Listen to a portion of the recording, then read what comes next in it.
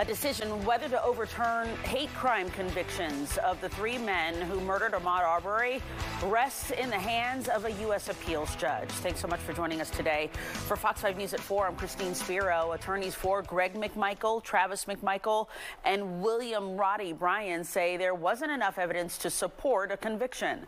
Fox 5's Eric Perry is live in downtown Atlanta outside the appeals court with the latest on the case. Eric? Yeah, Christine, good afternoon to you. It was standing room only inside the courtroom as supporters for the Arbery family say not only is this ridiculous, but they say it's offensive as well. 100% justice! Outside the U.S. Appeals Court Wednesday, Ahmaud Arbery's name could be heard chanted on the streets of Atlanta. This as three men, Greg McMichael, Travis McMichael, and Roddie Bryan, worked to overturn their federal hate crime convictions. Defense attorneys argue evidence of past racist comments they made did not prove a racist intent to harm. The three men were convicted of killing the unarmed black man who was out for a jog in a neighborhood back in 2020. It's a trial that's garnered national attention. Supporters for the Arbery family say they believe the judges will be on their side when a decision is handed down. As a father, we stand here not with any title, not as a lawyer, but we stand father to father, black man to black man. What happened to Ahmaud is everybody's problem. Right. When you look at a video like that, you think you're looking at some 1800 movie. My mind. This 2020 now, 2024.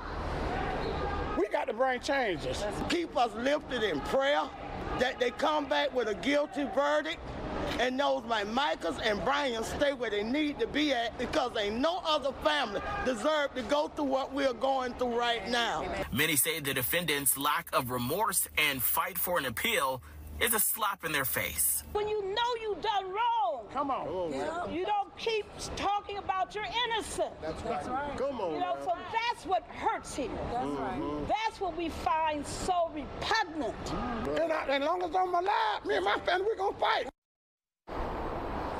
Yeah, back out here live, you really could just feel a lot of the emotions that's there. Who you did not hear from is Miss Wanda Cooper, who is Ahmaud Arbery's mom. She was inside the courtroom, but she left soon after, saying that it was just too much to have to relive and talk with people about. So even if this appeals decision comes back and this conviction is appeals, the three defendants here will still remain behind bars as they still face state murder charges. They are working to have that decision appeals on the state level. It'll go before a judge in June. Of course, we'll continue to follow this and bring you an update as soon as a decision is handed down. In downtown Atlanta, I'm Eric Perry, Fox 5 News. Yeah, we will be watching for that decision for sure. Eric, thanks so much.